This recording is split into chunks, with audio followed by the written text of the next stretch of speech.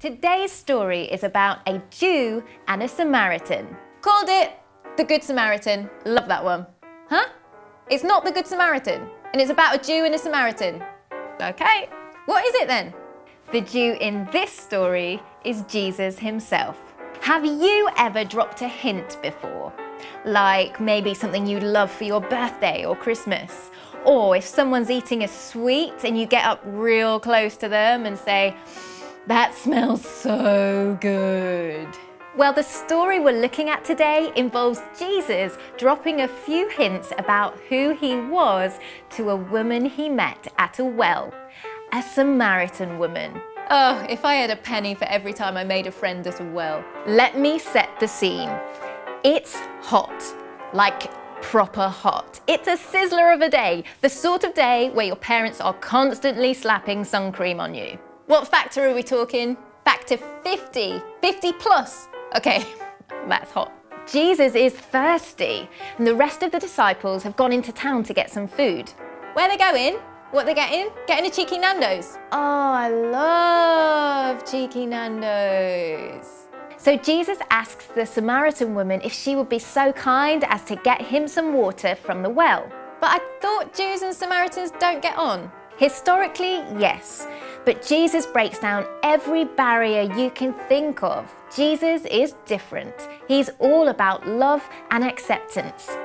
The Samaritan woman is a little taken aback by Jesus talking to him. She's an outcast and actually has a bit of a reputation. Why has she got a reputation? What, a bad reputation? Oh, why? Oh, huh. You can ask your parents about her reputation, but needless to say, she isn't used to people making small talk with her. But Jesus doesn't do small talk. So he's asked her for a drink, but he says, if you knew who I was, you would be asking me for a drink, and I would give you living water. Living water? What's that, like sparkling water? But Jesus isn't carrying lots of bottles. He doesn't even have a cup with him. So what was he going to give her? She asks more questions of Jesus and begins to understand what he is really talking about. Everyone who drinks this water will be thirsty again. But if you drink the water I give, you will never thirst again. What? I know what you're thinking. If I drink some of this water, my parents will never badger me again about getting my water intake. Jesus goes on, the water I give will become in them a spring of water welling up to eternal life. Eternal life? He's not talking about actual water. He's talking about himself. Jesus is the living water. He is the one who can give us everything we need. He never runs out. Then Jesus goes on into full "Hello, I'm God" mode. He reveals that he knows everything about this woman's life. Like everything.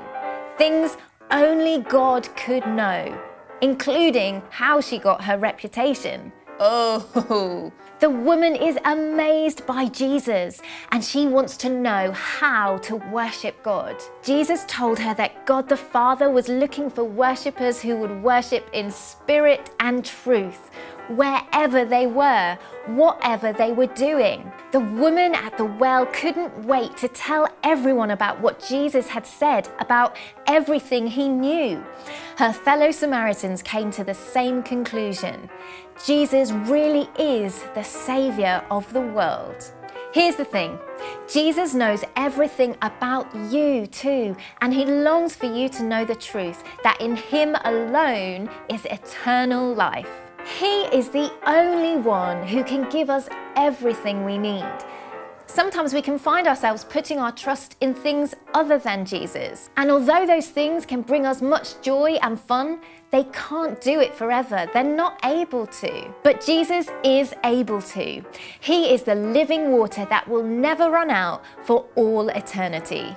That's worth all our worship, all of the time. And just like the woman at the well, we can tell our story. We can tell our friends and family about Jesus, about the eternal hope we have in him. You can read about the woman, the water, and the well for yourselves in the book of John, chapter 4.